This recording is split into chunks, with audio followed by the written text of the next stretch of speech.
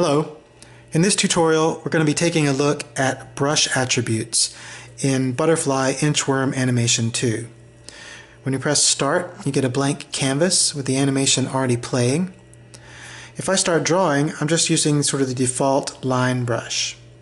So what we're going to do is change the attributes of this brush and see how we can change its appearance. If I press the X button, on the top screen you see the brush menu. By using the circle pad, I can scroll up and down this list of attributes, and whichever one is highlighted I can change the value by sliding left and right on the circle pad. So here I'm changing the opacity of the brush, which is basically the transparency of it.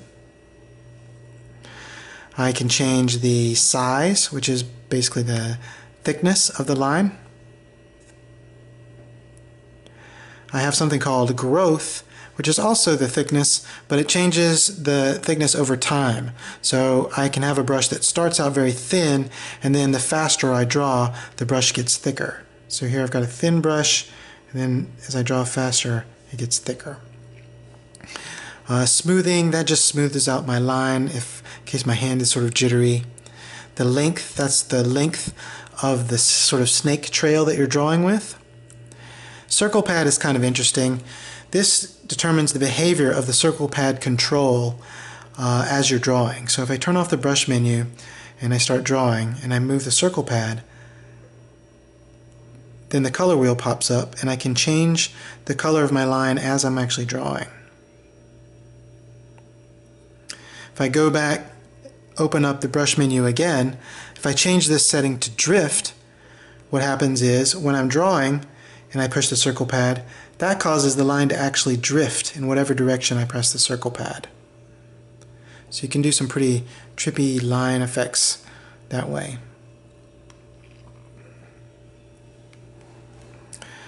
Now let's take a look at another shape, another brush tool, the shape brush. If you look at the top screen, you can see the list of attributes has changed, and each brush tool in Butterfly has a different set of attributes. A lot of these are the same as the line brush though, the opacity, the size, and growth. But for example, the first one here is the actual shape I'm drawing with the shape brush. I can draw with a circle, I can draw with a box, I can draw with a triangle. I've got kind of a mess here, so what I'm going to do is erase what I've done so far. Press the Y button to open the timeline. Then this minus icon will give you an option to erase layer. And that way, start fresh with the shape brush. So here I've got the triangle selected. I'm going to raise up the size so we can see it a little bit better. We have a setting called aspect, and that's the aspect ratio where you can make it squash or stretch the shape. You can change the corners so that they're either sharper or more rounded. We have something called rotation, and this is interesting. You can have the shape actually rotate as you draw, and you can control the speed of rotation with the value here.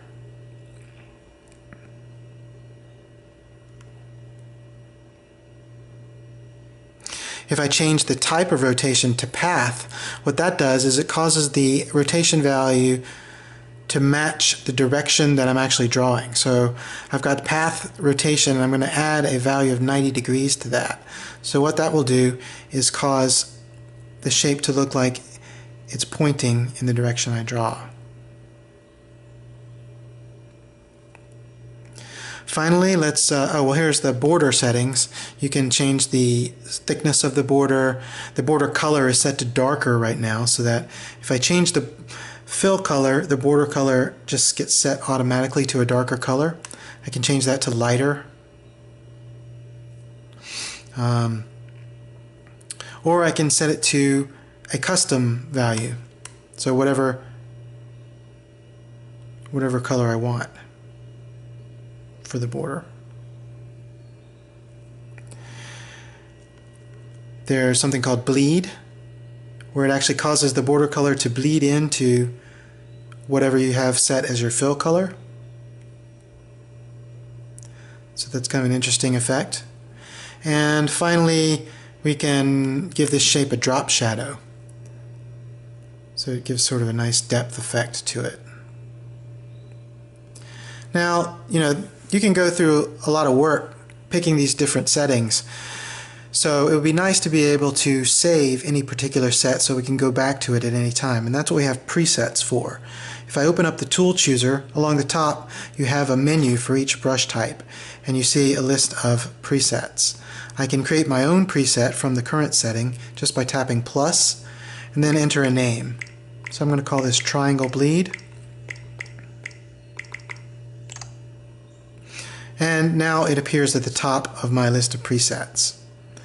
So to show you an example, I'm going to erase my screen again. And let's choose an older preset. How about this box grid? This uses the grid setting to force the shapes to appear on a grid. And now if I like, I can go back and choose the preset that I just made. And so that lets you quickly choose between sets of custom attributes. And that's a look at shape attributes and presets in Butterfly Inchworm Animation 2.